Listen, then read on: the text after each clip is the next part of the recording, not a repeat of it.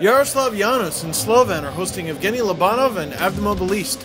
No scoring in the first 40, so we pick it up in the third. Vladimir Mahalik finally beats Labanov 1-0 Slovan. That's his first of the season. You may remember him from his days in the WHL Norfolk and Tampa. That's his second season in the KHL. 5 minutes later, Jan Lipkiansky has the puck, skates in, toe drag, shoots, rebound, tucks it in himself. 2-0 Slovan. That's his fourth of the season, and he should probably thank the defenseman for it. He went down too easily and too soon. 33 seconds left in regulation. Alexei Simakov and Fyodor Malikhin set up Rostislav Spirko for a shot, and he scores 2-1, and there's still time. Spirko is Slovak himself, so there's some irony for you. That's his 11th of the season. Well, if you like irony, you got another one coming. Avtomobilist pulls their goalie, but they lose the puck. Milan Bartovic has it. He's about to score. Branislav Meze knocks it off his stick, but Bartovic still scores on the empty netter. 3-1 Slovan. It is ironic that both Avto Slovaks were involved in two key plays late in the third.